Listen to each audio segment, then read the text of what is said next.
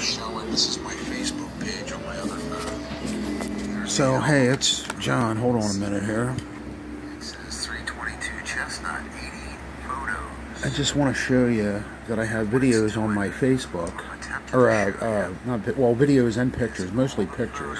I now have of this freaking place, the leaks, the bed bugs, just the bed bug bites, the overall conditions of the house. Showing the conditions, the bed bug bites, the mouse droppings, the trash that John leaves in the garbage in the kitchen for weeks at a time. It speaks for itself, right? Look at the microwave. Somebody cleaned it. I didn't. There's the chicken he left in the trash. There's all the bites I'm showing. Bites on me, right there. And it's ongoing. I just took pictures October 10th on my neck, wrist, and thumb. When I woke up, I had bites all over me, itch marks, you know, scratch marks from... That's my bug spray. I have a little container like that, and this one that I use to spray every 2 weeks. There's some of the bites I get on my thumb, hand, see, on my hand.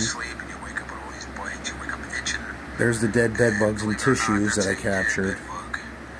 Hundreds of videos and pictures of this place, and she's lying. She has not got an exterminator in here. I have yet to see a professional, and she sure in hell don't spray. She throws mothballs around and lies to the zoning and everybody else. That's on my neck and chest. There's one on my... Again, it's poor quality on this video, but it shows up in the other... I'm filming a phone. They were taken today, October my other 10th. phone.